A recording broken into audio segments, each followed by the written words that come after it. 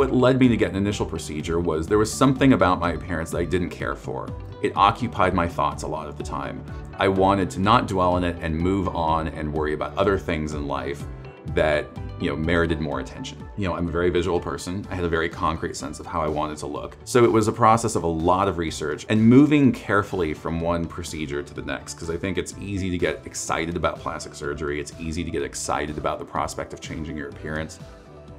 The reason that I chose Dr. Eppley, despite the fact that there are surgeons available in my area, and certainly I'm closer to California and Beverly Hills and all the surgeons there than I am to Indianapolis, is really depth of experience. I wanted a surgeon who does this day in, day out, knows all the intricacies of the procedure, both from the technical aspect, but then also has the artistic sense. One of the most challenging parts of this procedure is you're looking at a rendering and thinking about how that's going to look once you've applied muscle and tissue overlaid on top of it. And so there's a huge depth of experience that it takes to be able to look at that and tell a patient, based on your stated goals, this is how it's going to end up looking.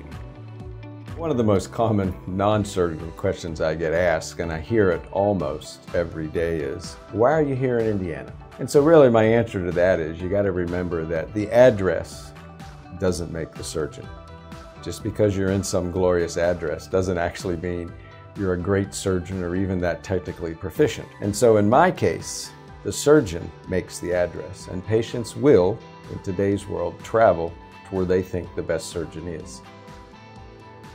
When it comes to Win surgery, his is actually one of the most challenging types of surgeries that I do, even in the world of custom facial implants, and I'll tell you why. Win already looks exceedingly good. There is no margin for error.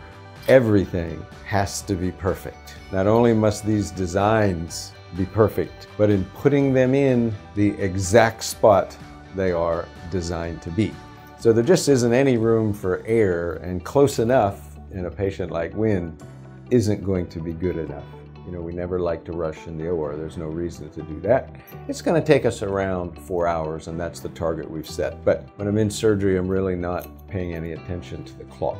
I'm paying attention to what is my task at hand and to do the best that I possibly can do.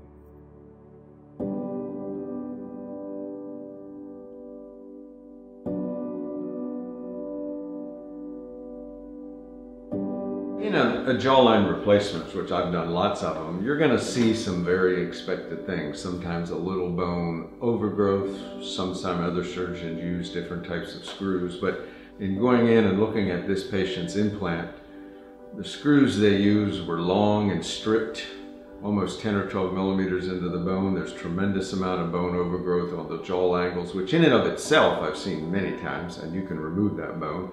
Getting these screws out was going to take a lot of drilling and really kind of generalized destruction. And if you look at this patient, how pretty good he looked before, and I look at the risk of trying to get this whole thing out and the potential adverse effects of that for the benefit to be perceived, I didn't feel that was a good risk-benefit ratio, and I made the judgment that we're not going to try to replace it, because I thought we would probably have him end up in a worse place, particularly with implants. You always do the most sterile part of the procedure first. So if you're doing cheek implants, going through the lower eyelid, that's the most sterile part. And that part went exceptionally well. That's going to be a really good result, giving him a moderate but high cheekbone look, which is exactly what he wanted, as well as filling in a little more volume under the eyes. That went great.